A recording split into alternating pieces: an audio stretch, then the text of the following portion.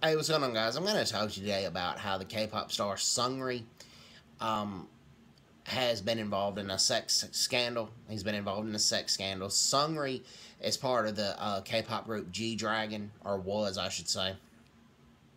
And he owned this club called the Burning Sun, and one of the guests there had gotten in a fight, and the security at the Burning Sun threw him out. Well, then the guest got upset and knew a lot about Seungri and told everybody, including the press and the media, that Seungri was involved in buying prostitutes, also having sex with multiple women, and videotaping them, and then sending those sex tapes to friends.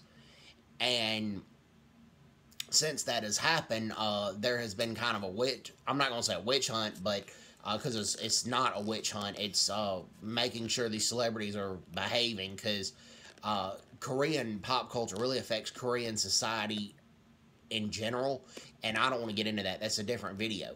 But so the police have been looking thoroughly on a lot of Korean celebrities, and right, in my opinion, rightfully so. That's a different video for a different day.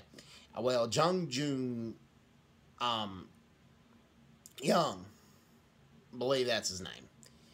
If I mispronounced the gentleman's name, I apologize. Well, he's the latest Korean celebrity to confess to the same thing. So this is the video for the Seungri sex scandal, and I'll talk about the other sex scandal in another video. So hope everyone's doing well. Take care. God bless everybody. Bye-bye.